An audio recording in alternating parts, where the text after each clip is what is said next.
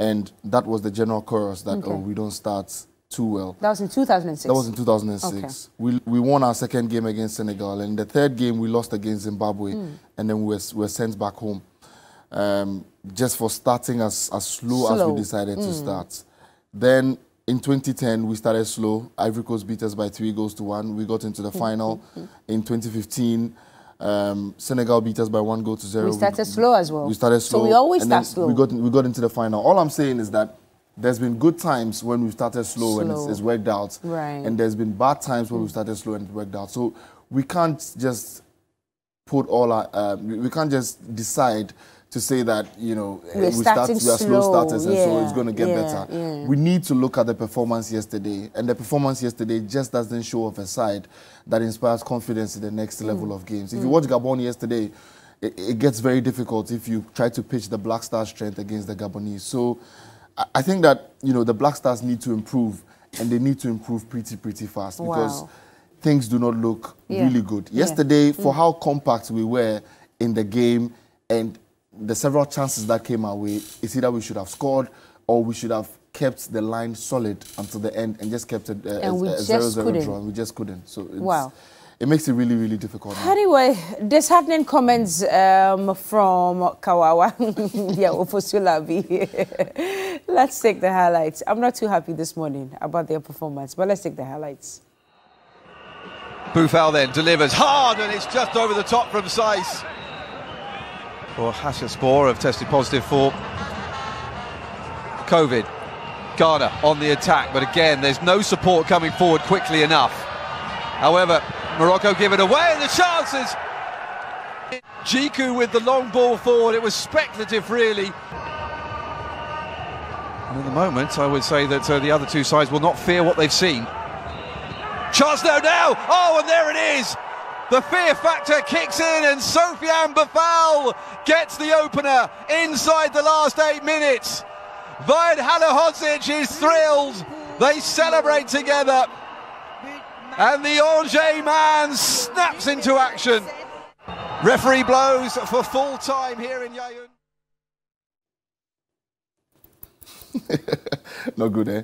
Yeah, I mean, it's one of those things. But we'll see how we get through it. It's, I mean, it's very painful to lose like this, you know, because, I mean, the Black Stars probably thought that they had it all. But, I mean, I think that the blame should all be placed at the doorstep of Milovan Rajevac. Yesterday, he saw the defects of the team and decided to ignore it all the way until they had scored. 80-something minutes, exactly. Yeah. And then you decide to bring... I think it was 86th minutes, and he was doing, what, 3 substitutions? 3 substitutions. What miracle was going to happen? Anyway, let's just cross over. So our colleague, Kelvin Owusu-Azah, is all the way in Yaoundé, Cameroon, on standby for us this morning.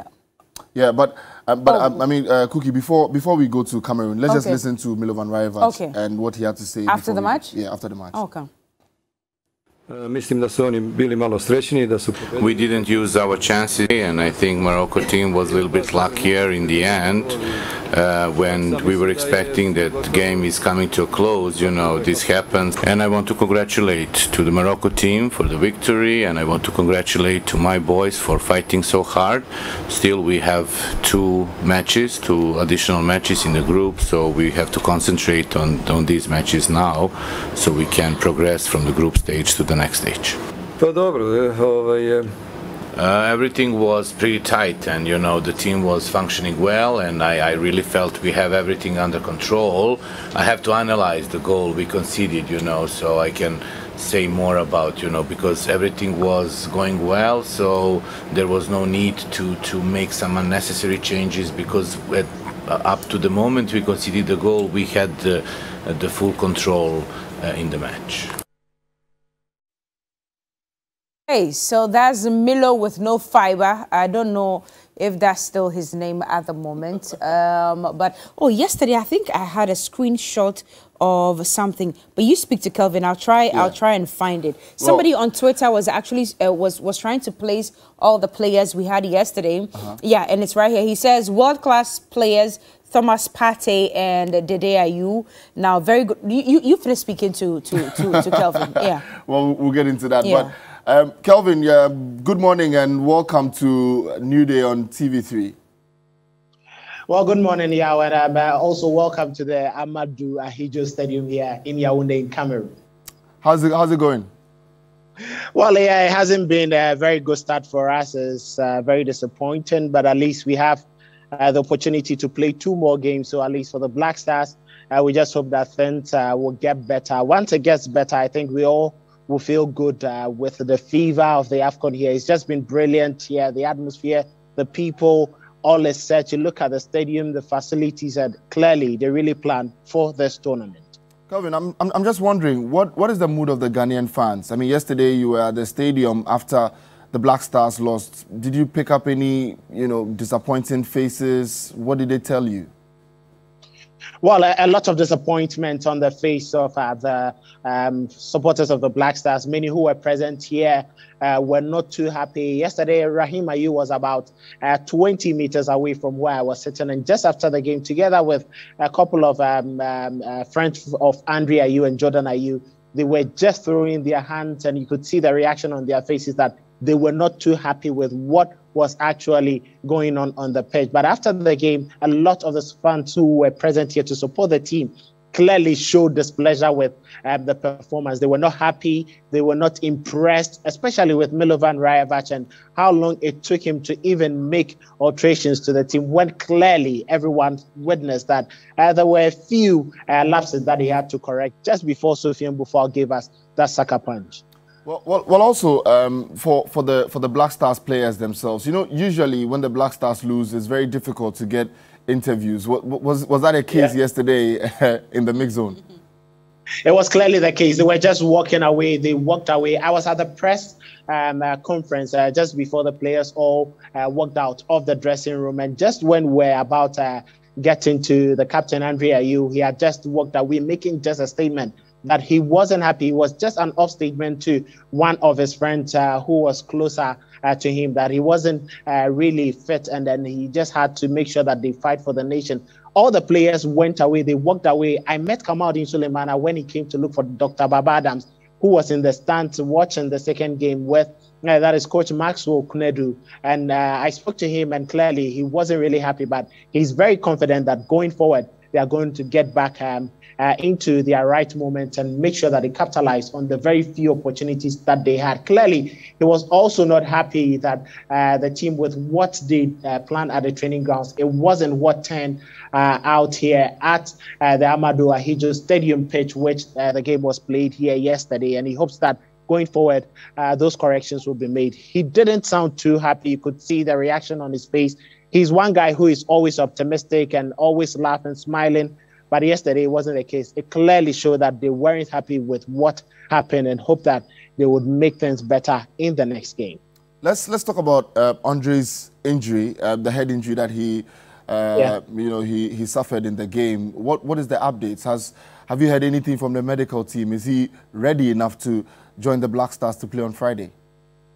Well, yesterday, as I spoke to Kamaldeen, took that advantage to speak to Kamaldeen, when Dr. Baba Adams stepped off his seat, I spoke to him and he made it clear that Andre was fine. Once he was able to continue the game, he was very fine. They are going to have further checks on him today to identify where he's finding the difficulty, and then they would work on him to get ready. But he doesn't doubt Andre being fit for the next game against Gabon. Now, Kelvin, finally, before you go, what is the Black Stars itinerary like from now up until they take on Gabon in the next group game on Friday? What's the itinerary like? What's the training programs that Milovan Rajevac has arranged for the team from now up until they play the next game? Well, they're extremely tight-lipped, and you look at the team, and yesterday we were trying to speak to the media officer, Henry Asante, but he wasn't giving us any clear notes on what is actually going to happen in the next couple of days. But we expect them to have their recovery session at the annex, Amadou Ahidjo Stadium annex, which is just about 20 meters away from the main facility. So we expect them to be here. We are present here waiting if we can have any glimpse of them or any of the other teams, that is the Gabonese team or the Moroccan team, who also have the opportunity to train here. But for now, we have no idea what they are going to do. But clearly, they should have their recovery session today here at the Amadou Ahido Stadium Annex. Kelvin, thank you very much for speaking to us this morning here on New Day. Well, yeah, thank you so much. But we also need to appreciate Global Wings Travel and Tours. They helped myself and my colleagues, Daniel Nanakwame and my camera technician, Joshua Nash Pogo, to be present here to bring the very best of the scenes, the sights, the sounds, and every bit of interviews, and then the exclusives here. But don't worry, there is a lot coming up. Yesterday we had to chance on the Gabon team at their hotel. They were in jubilant mood, and we had to just chance on them after their victory yesterday. They are very, very confident that the Black Stars team they saw yesterday here at the stadium, they would be able to be there. But hopefully on that is AFCON today at 11, we would be given bits of those sound bites and then reactions from the Gabonese team and their fans to our cherished viewers. All right. Thank you so much, Kelvin. And we'll see you again in just about an hour or two when AFCON today begins. You're always welcome, yeah. All right. Okay, so I'm a little worried. Yeah. You know, I was reading a little bit on Dede Ayew yesterday, and that's when he actually confessed that 2 days before our match yesterday, he wasn't feeling well. Yeah. And he's still not feeling well, but he decided to play because the team needed him. Yeah. He wanted to play because he's been preparing and waiting for this for the last 3 years.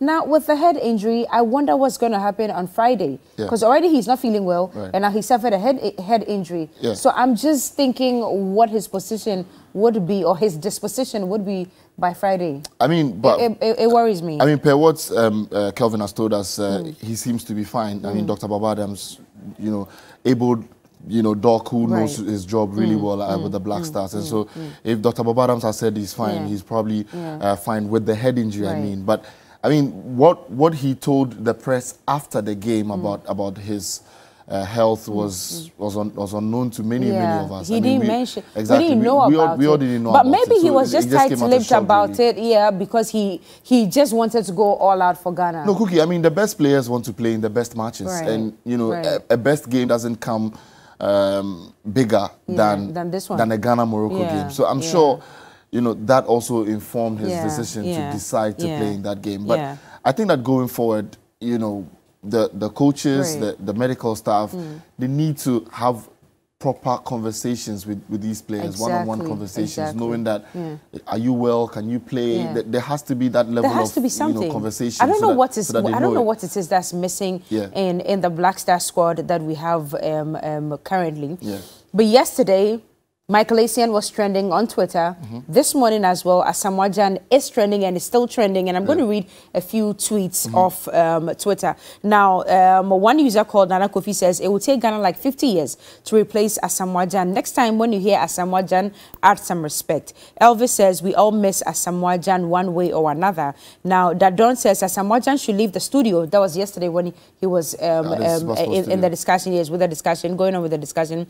He should leave the studio and go to the dressing room for a jersey because, Charlie, this one there. And this one says, Daban says, Asamoah Gyan was everything. I rest my case. Asamoah Gyan would have scored if he was in this match. Yao also says, Asamoah Gyan representing Ghana well on Super Sports. So many people are actually saying that if there were the likes of Stephen Appiah, Asamoah Gyan,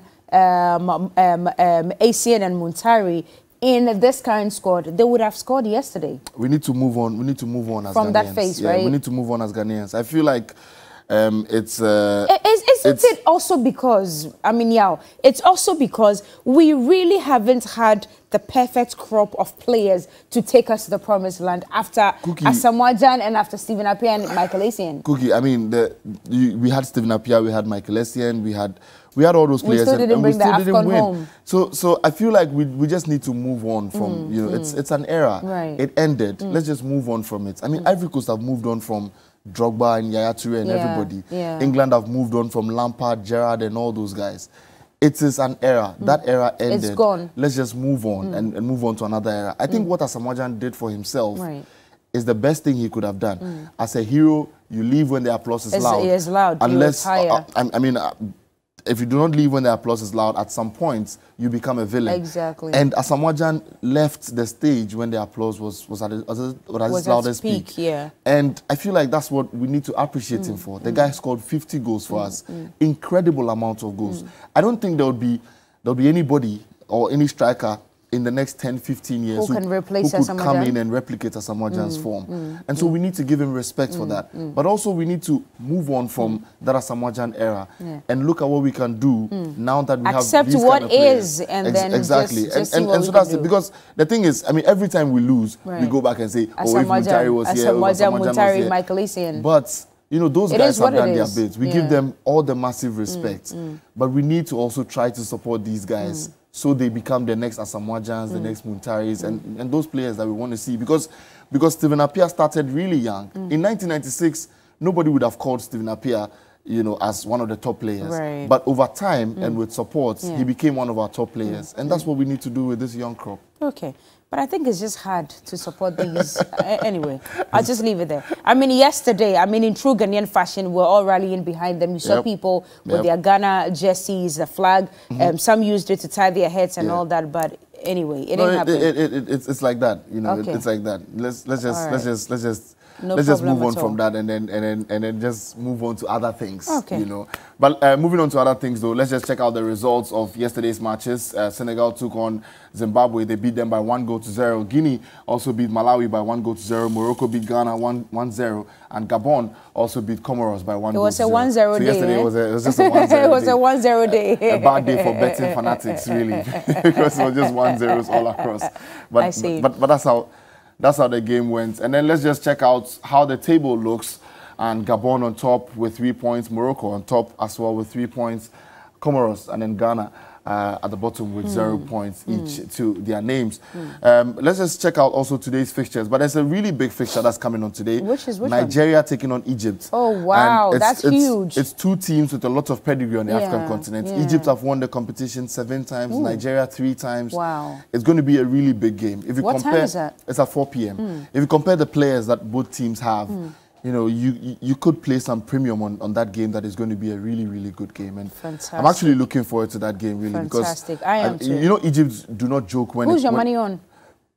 It's hard. It's hard to choose. I mean, it's I'll go for my next door brothers. That's Nigeria. Nigeria no the carry last. Yeah. So I'll throw my weight behind the Nigerian team for this afternoon. Right. We'll see how it goes. Call me Kemi this afternoon. Okay. When I come back tomorrow morning, my name will come back to Cookie, but for today, my name is Kemi. I'm from Surulere, number 15, Body Thomas. That's my house.